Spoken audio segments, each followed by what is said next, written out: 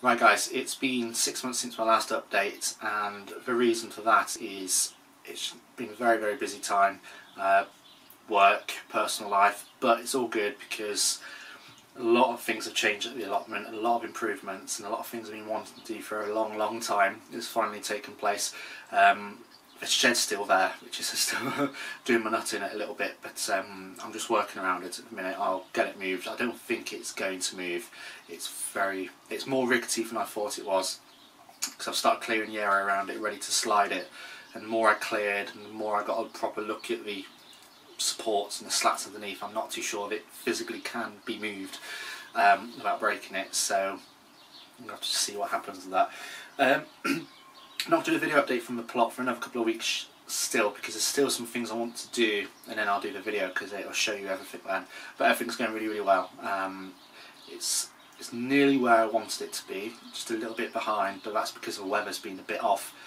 Had a terrible start to the year, just rain, rain, rain, and because my plot's really heavy clay, you can do other jobs, but really, with the soil you just have to leave alone. It just turns into quagmire, and the drainage is pretty bad at the plot at the minute, because they've just built flood fences about half a mile, up the river from where the plot is. Protects it from the floods, but also it stops water draining back out into the River Trent. So a few of the plot holders have all said they've noticed the ground's holding water much more than it normally would do. We're on a borehole, so when it's wet, it's wet. So once it's all done, I'll do a proper video, but I thought I'd just do one from this shed, greenhouse maybe, because lots is going on, as I'll show you in a minute. And I'm just come out quickly to plant up me sweet corn, and I'm going to use these fibre pots. I've not used them before. Last year I used newspaper pots because I'm a tight arse and I didn't want to buy anything like this.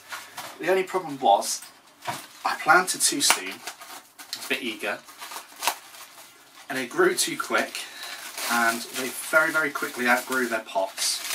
They're bigger than this, but I put them all in this tray here. This is my big tray. It's what I always use for my sweet corn, because I do about 50 plants. And I'll have one here in the corner, but the roots will be going over to there. And the whole idea of using newspaper was not to disturb the roots, so I could just literally plonk it in the ground. So obviously, as you can imagine, that wasn't the case when it came to planting them out. And they spent about a month horrible and yellow and dying at the allotments. I'm surprised they even survived, to be honest.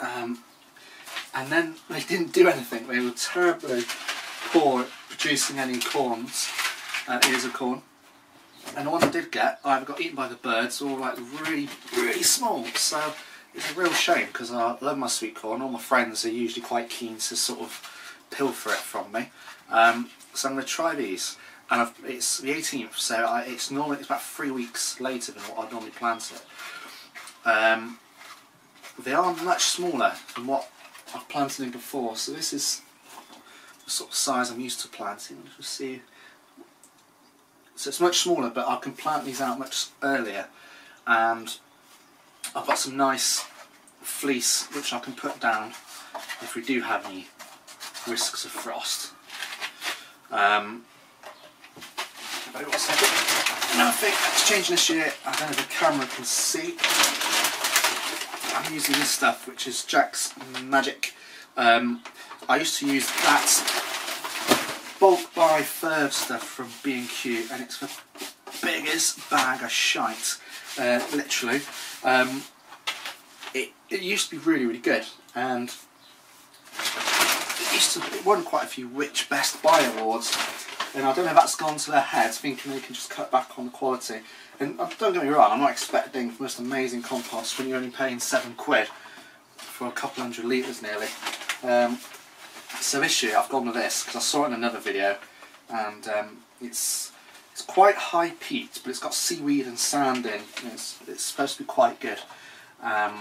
So I want to give everything a good start, particularly like sweet corn. It gets very hungry very quickly, especially in a small little pot like this.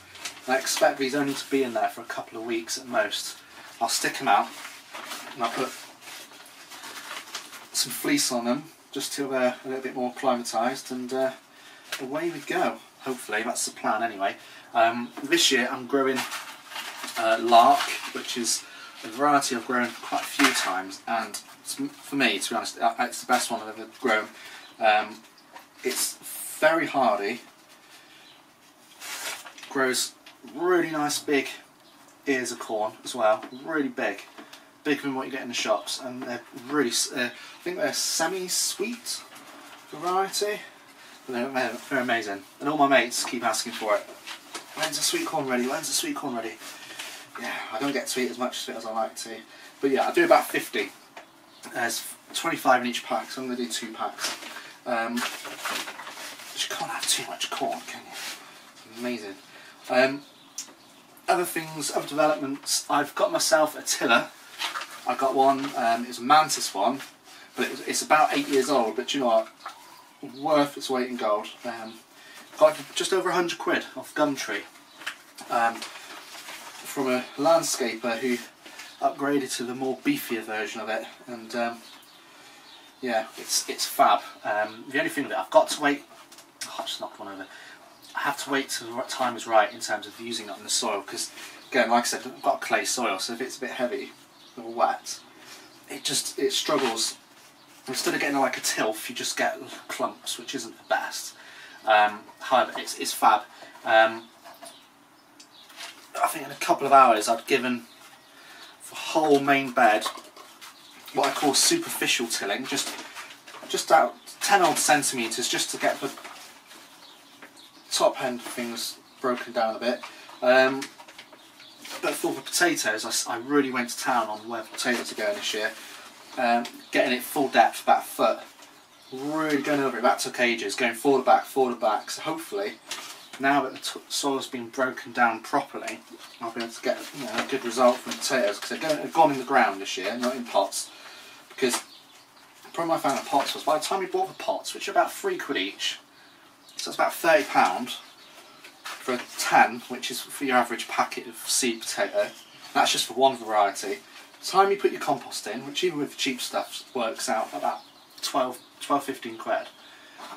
That's quite expensive, and that's not without the fertiliser and the seed potato. Unless you've got a really good source of compost for free, if you've got something good going on there. But so this year it's gone in the ground. I've done my salad, half my salad potatoes have gone in the garden here, because I've got a massive vegetable bed. It's 6 metres by 3 metres, it's quite big, and now I've got the plot, it kind of is a bit empty, because I'm not growing tomatoes in it this year. I'm doing them out of hanging baskets. The other tomatoes I grow will go up at the plot, or I'll grow them in here. And yeah, I don't really put so much in there now. Again, like the kale I used to grow in the garden is now all being grown at the plot. So I'm going to use some of it for my salad potatoes. Because obviously I find with salads they start sprouting really quickly when you bring them in from the shop. So if I've got a source nearby, hopefully I can minimise that. Right, let's stop doing this. Right, I'm going to just grab the camera, so I apologise. Right, that's them all done. That's 48 of them in all, and hopefully within about a week or so they should start poking through. I'm hoping to get at least 40 plants out of all that lot. Usually sweet corn's quite good for germinating, so we'll see. But yeah, all done. It didn't take that long at all, and hopefully these fibre pots will do me a little bit better than my previous attempts. So yeah, they might just have to go out a little bit sooner, because like I said, they are quite small, but a bit of fleece should hopefully keep them happy. I'm not going to bother showing you any of the flowers, because there's quite a few trays of them here, but I'll just stick to all the veg for the moment. Right, these here are the New England pie pumpkins. I planted these only a week ago, well, less than a week ago, and they've come through already, which is really, really good. My giant pumpkins here.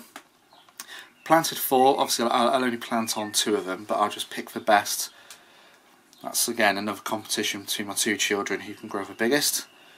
For the New England pie pumpkin, I've got, I think, 8 I've started off, but I'd probably only grow about 4. Grew 4 last year and they did really, really well. Gave me about 20 pumpkins, which is a nice number.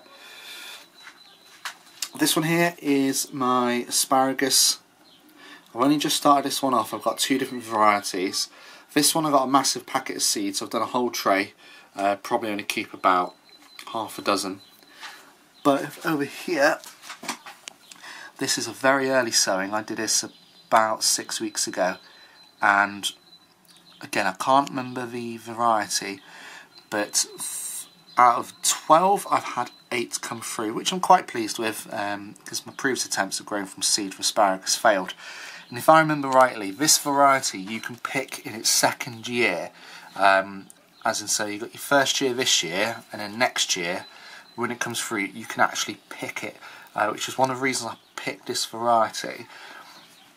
But obviously you don't get as many seeds, so you obviously can't pick them very heavily, but you can get a little something, whereas the other ones you have to wait about 3 years. It's a bit of an investment, but I can plant out so many more plants financially than if I would buy the actual crowns. I was tempted to get some crowns from Wilko's or somewhere like that, because they weren't particularly expensive, but when I went to have a look at them, they didn't look very good condition, so I thought I'd go from seed and just be a bit patient, and we'll see how it gets me. This got a couple of chilies, nothing really fancy. Got some peppers coming through on this row here. I've got 3 of them so far, and they are the long super sweet types, so they'll be grown in the greenhouse here. So I'm holding out. I really hope they do well, because we do use a lot of peppers in cooking. So we'll see. And also very expensive in the shops, about £2 for just 2 of them. So I've got a couple of them in the greenhouse. Hopefully that'll keep me going for a while. Right, leeks. Never grown leeks before. I permanently borrowed this from work, and which seems to be a lot of people using these polystyrene boxes for them. And yeah, I don't really use many leeks, but if I've got them, I'm sure I'll put them to use. It's a free packet of seeds, so I thought, why not, really? Everyone seems to get quite good results. Apparently they're quite easy to grow and look after themselves. This tray is my tomatoes, which I've only just started off a bit late this year, because I kind of forgot to plant them out, but hopefully they'll catch up now the weather's got a bit warmer. So I've got my Roma, my plum sort of type, which I grow every year. I've got quite a few of them, as you can see. I like to do a big bed of those, and I've got some tumbling tomatoes. I can't get my words out. And they're designed for hanging baskets, so I'm going to do some big hanging baskets this year, rather than doing them on the ground.